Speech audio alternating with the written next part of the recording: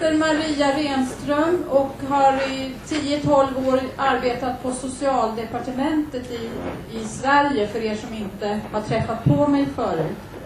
Jag har främst arbetat med alkoholpolitik i relation till EU och även inom WHO, där jag har träffat Dag som har gått nu, såg jag. Men det som jag bara kort ska berätta innan jag släpper in Mogens är att jag arbetar sedan 1 maj på den nationella narkotikapolitiska samordnarens kansli i Sverige. Riksdagen har utsett en nationell drugs arm, på engelska översättningen, som kommer att finnas fram till 2005, när också den handlingsplan som riksdag och regering har beslutat om i Sverige, den gäller under den perioden. På det här kansliet kommer vi att bli cirka 10 personer. Vi kommer att vi har 3 huvudområden. Ett huvudområde är förebyggande och attitydpåverkande insatser och samordning. Och där kommer jag att vara huvudansvarig. Sen har vi ett för vård och behandling, och där finns det ännu inte någon, men det kommer att komma efter sommaren. Och sen har vi då de delar som handlar om kontroll, lagstiftning, och där är det Walter Kegö, heter den personen som då kommer från Rikspolisstyrelsen och har jobbat på narkotikaroten. Så att vi har alla rekryterats utifrån att vi har funnits på de här områdena i väldigt många år. Och sen har vi lite informatörer, journalister, för vi ska arbeta mycket med opinionsbildning och med att initiera och föra debatt om de här frågorna. Det var kort om mig. Nu börjar då eftermiddagspasset, som har 3 delar. Varje del är då på ungefär 1 timme, och där presenteras under varje 2 projekt som har inriktning, alltså förebyggande projekt från de olika nordiska länderna. Och med då varje avsnitt sån här avslutas med en möjlighet för frågor och diskussion. Och eftersom det är kort om tid och många talare, är det bra om vi kan försöka ta frågor och diskussion efter presentationerna, om det är okej för det. Sen slutar vi klockan 6, har jag sett i programmet, och middagen är 7:15. Så att det är lite tid där också om vi skulle behöva dra över. Ja. Då ska jag lämna över ordet till Mogens Johansen, som då jobbar på The National Institute of Forensic Chemistry i Danmark. Och du ska presentera då det kan man säga är också ett projekt, men där man också skapat då en databas med uppgifter om ecstasy-marknaden i Danmark. Ja, precis. Jag lämnar ordet till dig. Tack. Och jag har lovat att snacka på engelska för att lätt språkbarriären är för dansk till svenska och finsk. I was trained as an organic chemist, so I'm not an expert within the biological effects.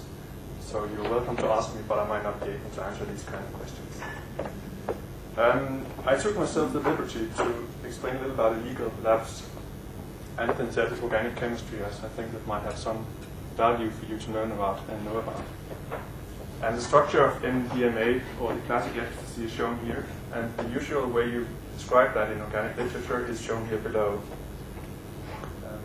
And I don't know if it's obvious for you what this means, but even though this is a simple 2-dimensional structure shown here, I mean, behind that there is an organic meaning or biological meaning that it is a 3-dimensional molecule we have.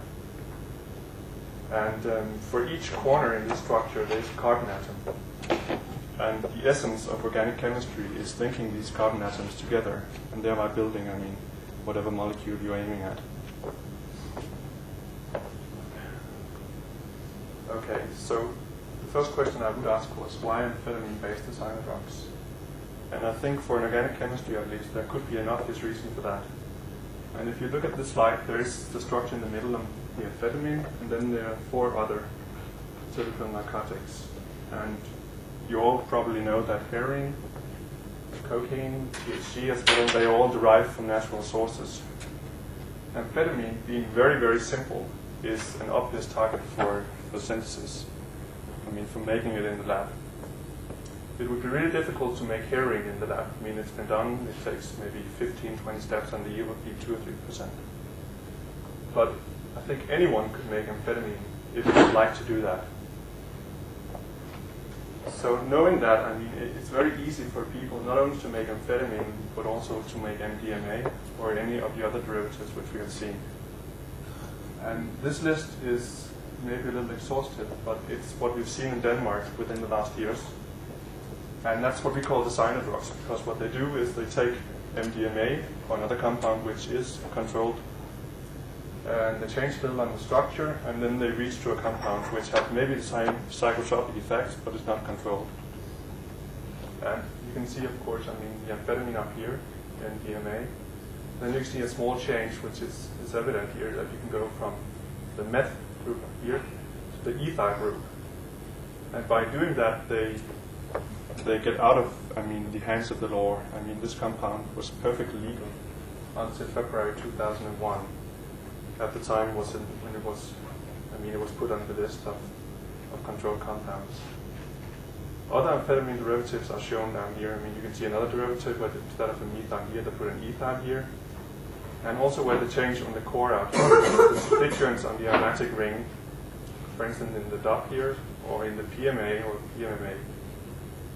And these 2 compounds are claimed to be the compounds which caused 3 deaths in Denmark in the year 2000. Other compounds which is fairly novel, that was the 2CB, which had some incidents a few years ago, 2CI, which was in a single case recently, and 2CT2, which is also of the same family, or at least these are the same family as the amphetamine, but these down here lacks the methyl group here, and therefore should more probably be called phenethylamines. But again, I mean, I'm not any biological expert, so I don't know if they might go on the same receptor. Okay. If we continue a little with the organic chemistry before going to the base, this is from a legal lab in Greece which was raided 1.5 years ago. And the reason why I showed you this picture is to make 2 things clear. First of all, the simplicity of making amphetamine. You can see, maybe it doesn't make sense for you when you just see the structures here, but this is acetone, and all of you know acetone. Everyone knows chlorine, right? So now you have one of the compounds. Benzene, I think it's known for most of you too. It's a non-controlled compound, at least within the EU. And aluminum chloride here is used by Matas, which is a chain of small shops in Denmark selling house chemicals and deodorants and this stuff. And that was made as an antiperspirant compound. So, I mean, it's really simple compounds which you can buy wherever you want. And by using such simple compound, and actually the second thing they did in Greece was that it was in a part of a pharmaceutical company. No one would know that this company actually produced illegal amphetamine. The last slide with organic chemistry is from an illegal lab in Denmark. And some interesting points in it. First of all, the recipe over here is fun because, I mean, maybe some of it is Norwegian because I can't read all it, or maybe they're just very poor at spelling. Sorry, I mean...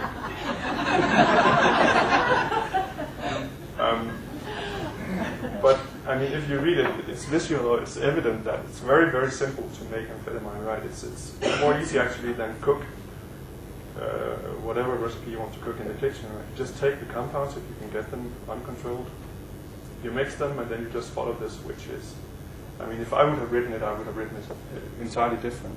And therefore, for me, it's obvious that this was not written by a chemist. This was done by somebody who has no knowledge at all within organic chemistry. And possibly, or usually, these recipes are just passed along from one to another, and then they teach each other how to make these things. But again, it's not custom in Denmark. We have illegal labs. I mean, usually, most of the compounds stems from the Netherlands, Belgium, and Poland. So the lab in Greece was not usually our usual lab. Okay.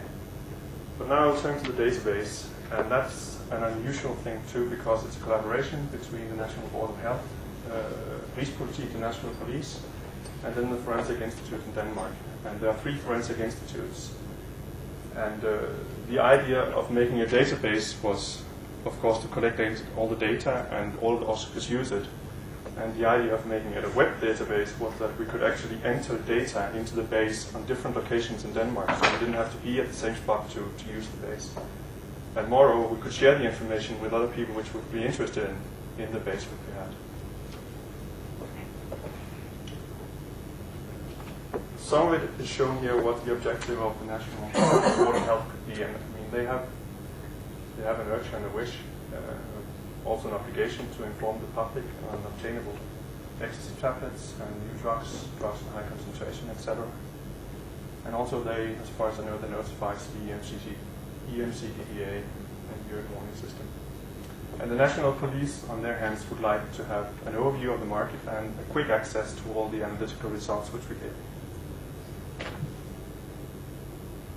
So we have a formal agreement which looks similar to this, not exactly, but this is the headlines, that we promise that within 11 days after the seizure has been done and delivered at one of the departments, this information should be available. And that would be the physical description of the tablet, so it'd be the weight and, as you can read, the diameter, thickness, as well as imprint. And the analysis work, which would be the chemical description, if there would be any restricted drugs in it, what restricted drugs, the purity, amount, etc., etc. And what we do then, if we get something which should be potentially hazard, I mean they are all, but I mean some novel trends, we will inform the National Board as soon as we know the result. Okay, so if you log in onto the database, then this would be the first page you see. And when you do this, then you can see there is a menu on the left which says a little bit about what we can do here. I mean, that's standard things which you should be able to do in a database. The third thing we could do is to make, let's say we have a new project, we want to enter the data, we push the button, and we get this form. And here we then, I mean, the forensic institutes enter whatever they get out of the results. The journal numbers from the police and the lab and project number in this database. We put in the logo, which Europol from time to time updates the base on each logo has a number and a name. And as far as it's possible, we use these names and these numbers in the database. They do not have analysis of the tablets in the Europol catalog, so what we do also is, based on the content and the color, etc., on each tablet, give them a subgroup number here, because we get a lot of Mitsubishi tablets, but they're different in size and colors and even in what they contain. After the project has been entered, it will be reviewed in Aarhus, which is the coordinating lab, and if everything is okay and there's no problems with the data, they will be finally cleared by one of the chemists or one of the lab technicians, and the data will be sent to the National Police, and they will enter the database.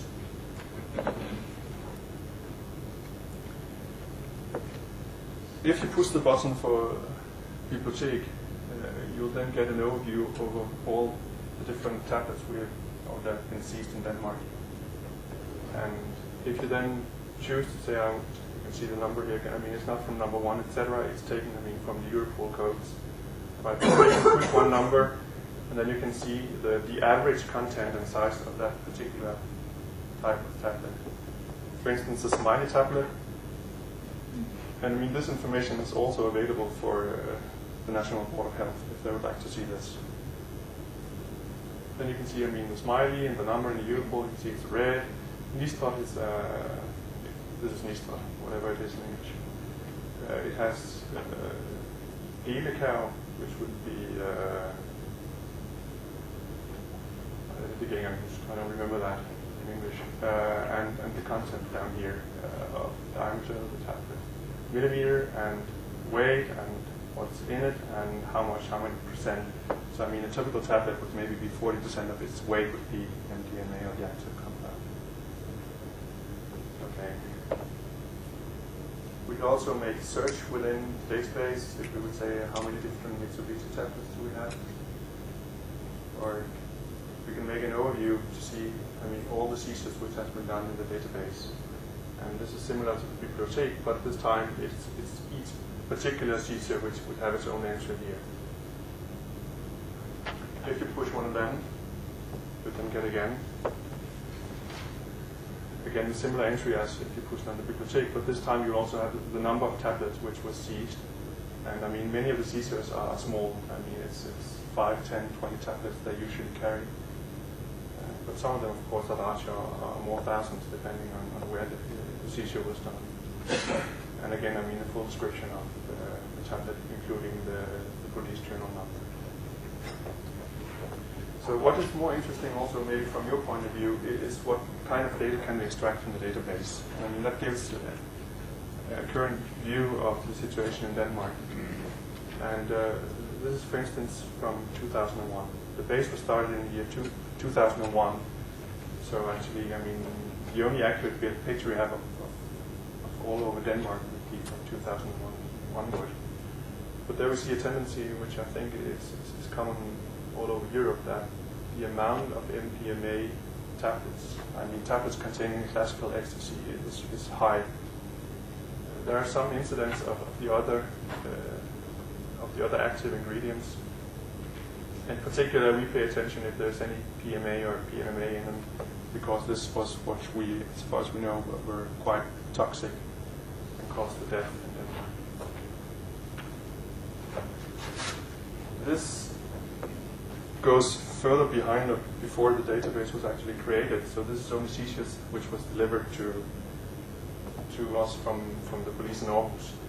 But there you can see some other valuable information. And even though that not much happened perhaps in the year 2001, you can see there is some tendency that from time to time new compounds emerge on the market and then they disappear again. For instance, MDE was here, and that was at the time it was legal in the Netherlands, MDE. And then they made MDE. It was banned also, put on the list. And after that, they stopped producing MDE in the Netherlands. We have 2CB here in 1998, MDDB, and some amphetamine in the tablets down there. Another thing which could be interesting is how much do they actually contain, these tablets, and it's very varying.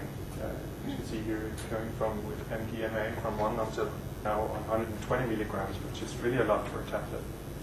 And we're currently double-checking that result. But you see here the content, MDMA is the one which is the highest content. And unfortunately enough, the PMA content was actually lowered after the death in Europe. There are fairly many deaths of PMA, and then after that, the producer actually lowered the content of PMA in the tablets.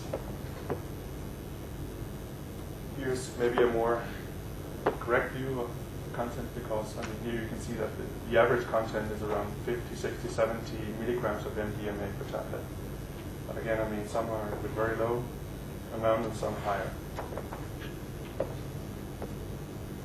Another thing which is interesting is how long time are these tablets on the market. And you see they usually have only a certain amount of time where they're there, maybe 7, 8, 9 months, and then they disappear again. And the reason for that could be that, maybe a big portion was delivered to Denmark and after this period it's sold out. Or it could be a pure physical thing that the punches they use in the tablet machine, they only have a certain duration or lifetime, and when the punch is finished, the tablet machine, need new punches, and usually they go and order new punches with a new logo, because it's habit or custom for them. So the next time they get a new punch, they get a new logo, and we have new tablets on the market.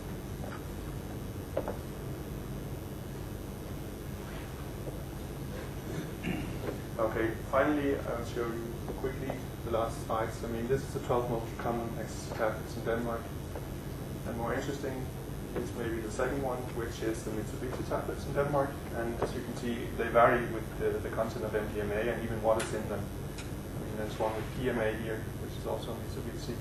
And this is the novel tablet which is actually on the market today in Denmark, which has been reported up to 120 milligrams.